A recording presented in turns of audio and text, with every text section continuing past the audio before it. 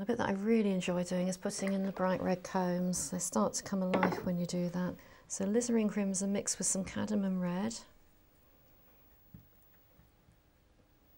Very thick paint, very, very little water. And we'll pop those combs in.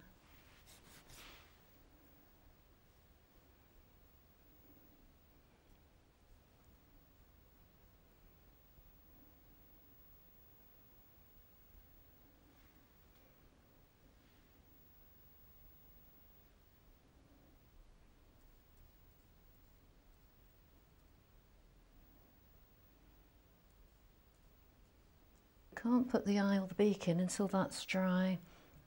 Oh, they ran. We want that to be quite sharp. And this interesting fellow here.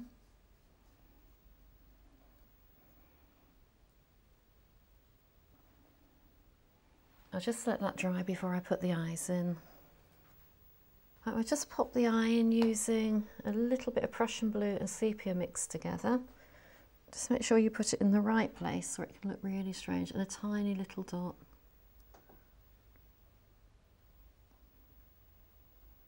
Just add a little bit of raw sienna to that mix for the beak.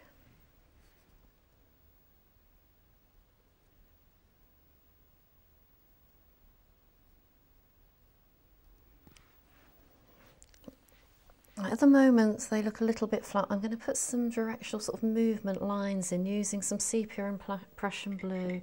So using the all-rounder brush, the small brush, just look at how the hen's moving and the lines that you can see in it.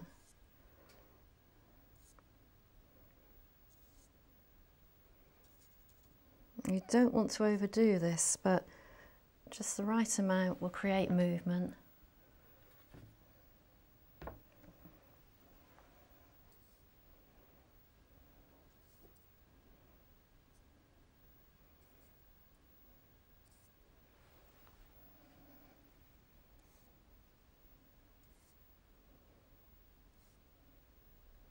I'm looking at the shapes that I can see as I'm putting in these. Now we need a shadow underneath, so I'm going to use a bigger brush, the big wash brush, and some French ultramarine and some burnt umber. And I'm taking, although in the reference material the shadows are sort of blobs under each hen, I'm just going to run that right through all of them because that will just make it look a little bit more interesting. You can see it's joining them all up.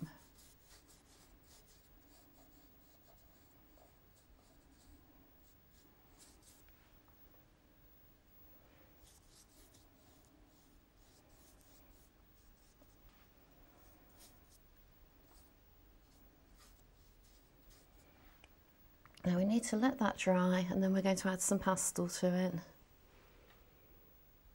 Right, we need a little bit more colour in the middle of the picture, so what I'm going to do is just add some cadmium yellow. Just make a mix of that. That's a nice bright yellow. I'm just going to run that through the middle.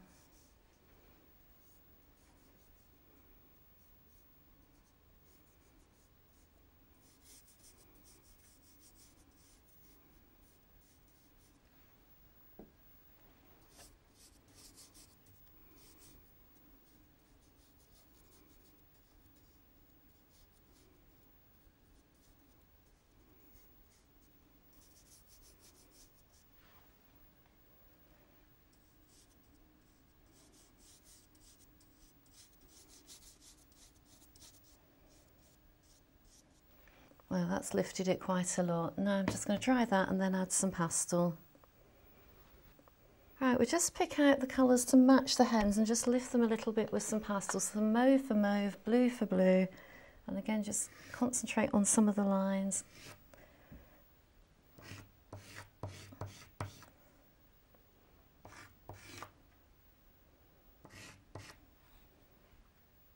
I'm just adding pastel here and there just to lift it a little bit. And give a little bit of texture. Now for the blue, as near as you can to French ultramarine.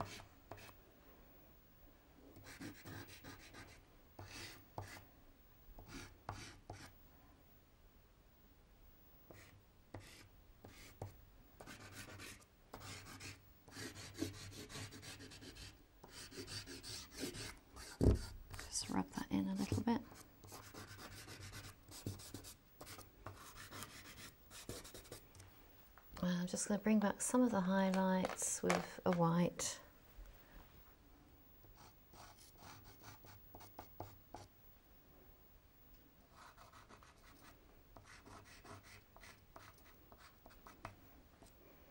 If you're not sure where they are, just squint and then they come out and hit you.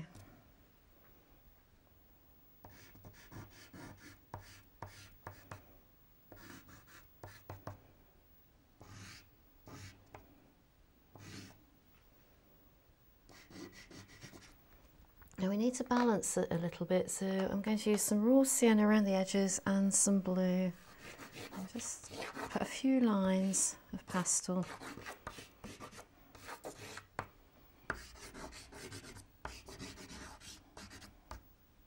And now the blue.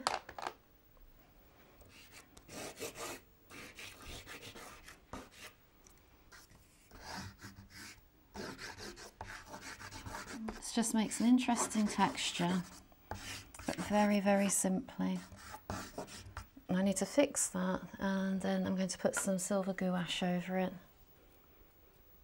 Right, now just to finish off the painting, I'm going to use some silver gouache, and we're using a foam roller, either a child's roller or one from a do-it-yourself shop. Dampen it first, and that way you won't soak up so much of the paint, and then just roll that over. And we're going to roll over the pastel. And you can see some of it coming through, quite thick into the corners. And you can see it really absorbs the paint. You can get through nearly a whole tube sometimes on one painting. Take that up to the top. I'll take that along there as well. And it gives you a much, much more interesting background.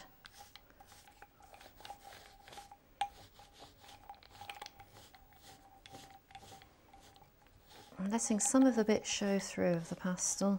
Anything that looks slightly harsh, I'm just rolling over and softening. If you wanted to, you could mix some gold in as well, have half silver one side and half gold the other, and that gives you an interesting effect.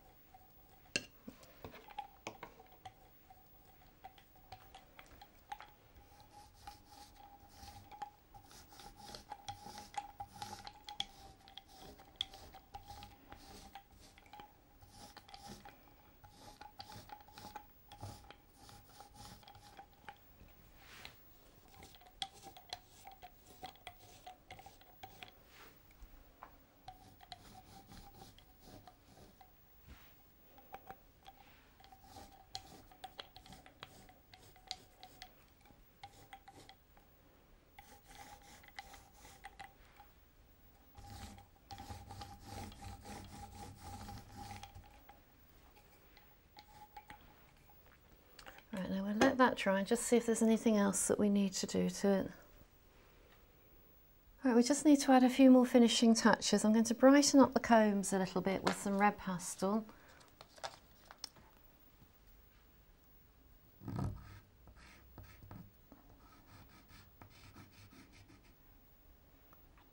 And that's just making it slightly brighter.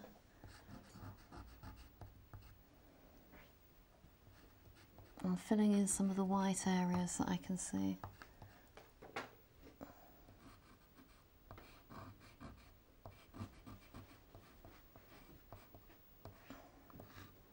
I'm just adding a little bit of red to the feet as well.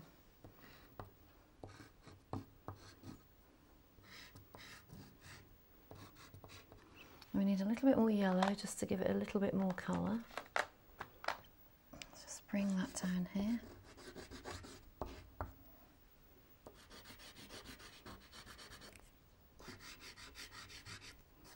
Rub that in.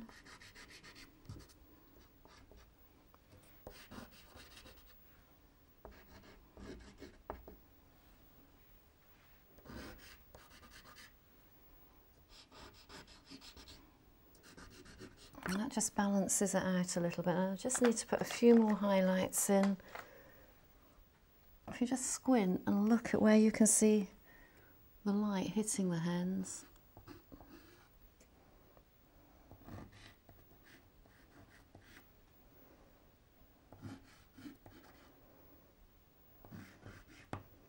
Just keep squinting.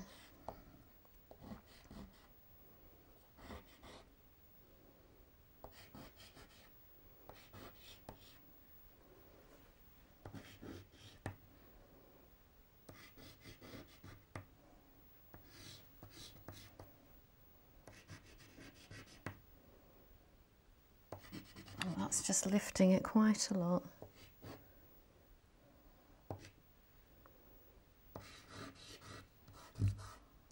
And blend some of the bits in if you want to.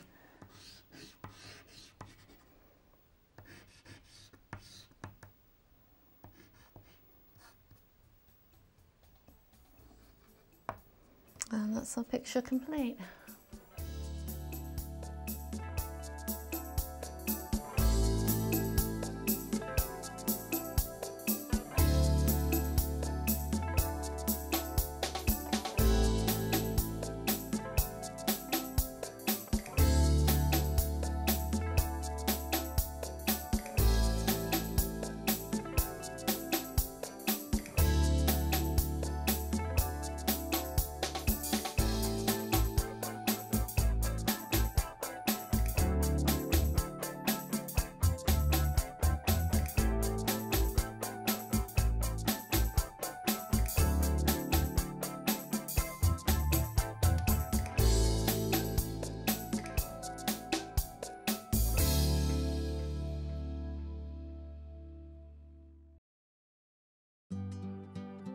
Now available on DVD.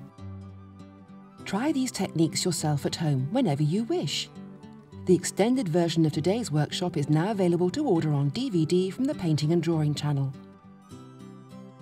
For further information and to order your copy, go to www.paintingdrawingchannel.com.